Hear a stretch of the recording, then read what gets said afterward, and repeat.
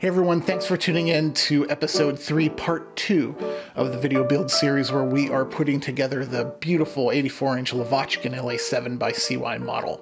In part 1, we prepared the ailerons and flaps, and in this part, we are going to be doing the hinges. So that includes the pin-style hinges as well as the flat plastic CA style hinges that the flaps use. After that, we'll do all the turnbuckles, the linkages, install the servos, and then the flaps and ailerons will be done. So without any further ado, let's head over to the bench and get to work.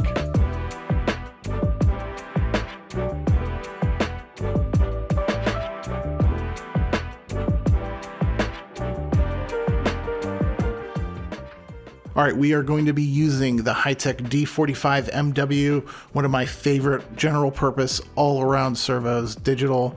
Really happy with these, programmable. So this is what I use for my general servo. So let's get these going, and normally you have to put these grommets in. In case you haven't seen this little trick before, we're just gonna stack those on a little driver and shove those in here. A little bit easier on your thumbs and forefingers doing it this way. And then we're ready to go mount this servo.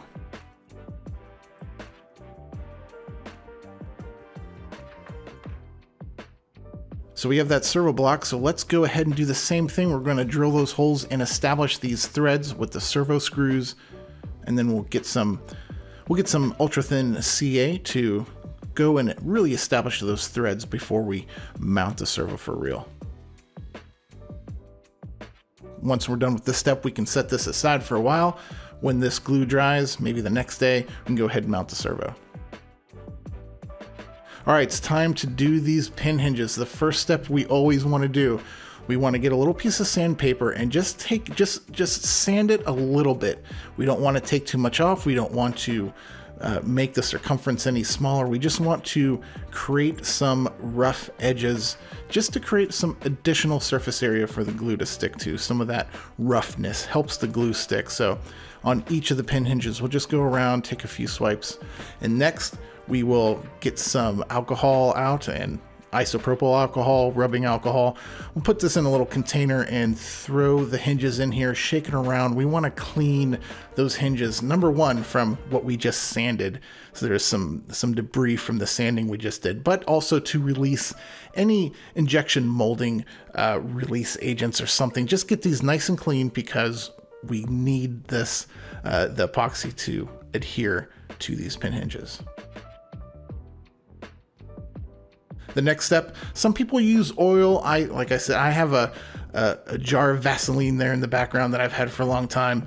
So I just get a toothpick and dab some Vaseline around the joints. And with these Robart hinges, it's pretty easy to just fill all the gaps in the hinges.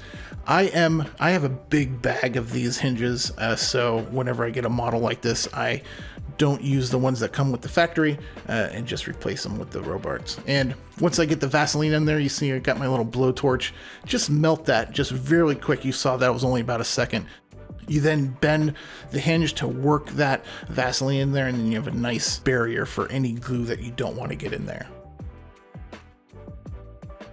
Just like with the control horns, we're going to coat the bottom half of one of the sides of the pin hinges, because again, when you see how we're going to insert these, it's going to really cover the whole side. So you really only need to cover the bottom half-ish of these pin hinges. So go ahead and apply the epoxy to the hinges for the aileron. And then we will get another small toothpick, roll a little dab of epoxy in there, and then we're going to insert into each one of these holes and really coat the whole inside of the hole. So insert, get in there, be careful because you don't want to make a mess, but you can see me kind of rotating it. We're coating the whole inside of these holes, and I usually go through all 4 holes and then do it again really quick, just add a little bit more before we insert the pin hinges.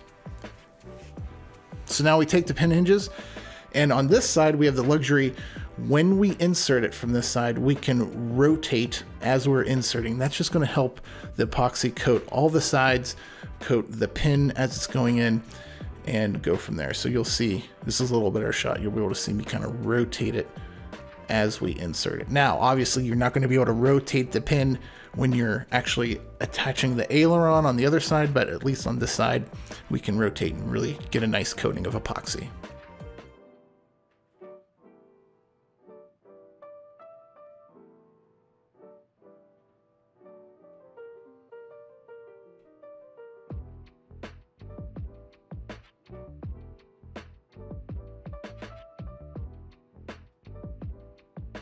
And when you're all done, you can get a little Q-tip and go around the edges if you made any mess whatsoever. This is the time to maybe wet that Q-tip with some rubbing alcohol and clean up any excess that came out. So now we can take the aileron and go ahead and insert it. Now you notice I didn't put glue on the other side of the pin hinges. I like to do this one step at a time. So I am doing this portion because once you attach the aileron, you can then work it like you see me doing right here. And that makes sure that the pin hinges are all aligned perfectly. They're going to kind of snap into alignment right here. So now it's time, we've let these dry enough at least to go ahead and put glue on the other side. So now we will coat again just the bottom side of those hinges, and we will do the same thing with the aileron. Get the small toothpick out, put a little dollop of epoxy in there, and coat each hole inside the aileron and prepare to go ahead and insert it on.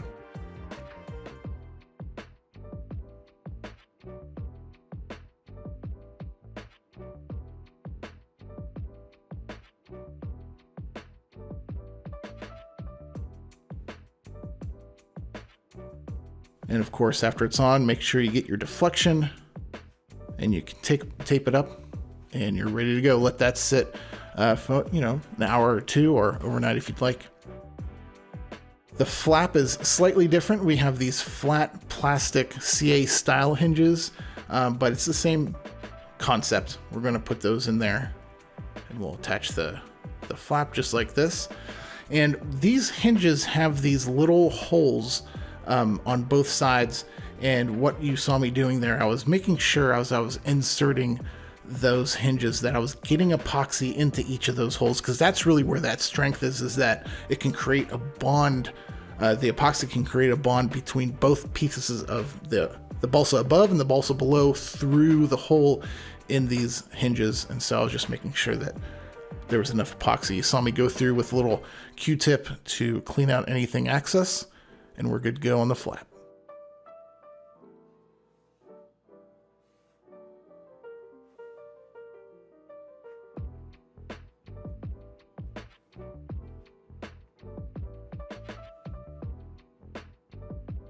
All right, everything's dry, and now it's time. We've mounted the servos, and we got the hardware, we got the push rods, and actually the turnbuckles. I'm using all the hardware that came with the kit for this portion, but let's go ahead, run those servo extensions. I don't have the exact distances that we need, so I always have about 4 to 6 really long extensions that I keep in the shop just for building, because it's temporary, and then after I get the wing on and I start working on the fuse, I'll be able to really measure and see how long of an extension I need. But we'll start with the aileron. Go ahead and get that in there, and now that our glue has dried on these mounting holes, we can go ahead and mount with the servo mounting screws.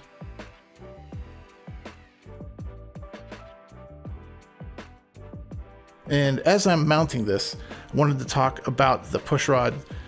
So again, these are turnbuckles, so there's actually 4 ball links of one type and 4 of another, and so I just made sure that the backwards ball link on the turnbuckle was the one with a little hole in it. And so what I found with my measurements, a good place to start for the total length of this push rod from the end of one ball link to the end of the other is around 128.5 or 129 millimeters, and that's a good place to start.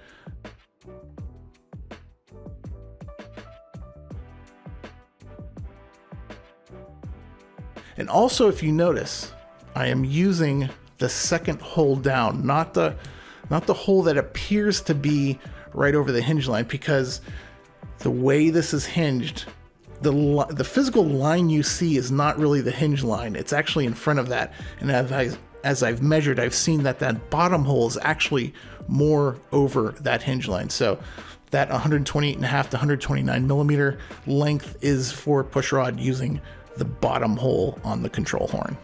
Now as we mount the flap servo, same thing, you get a turnbuckle, and I found a good starting point. Complete length of that push rod is around 114 millimeters, so just use that as a guidance. Maybe start off with there and see where you want to go. Again, the flap is probably better for better geometry to use that bottom hole on the control horn. All right, so now we did the landing gear, we did the ailerons, we did the flaps, mounted everything. Thanks for tuning in, and we will be back soon for episode number 4 of the build series of this beautiful Lavochkin La-7. Talk to you soon.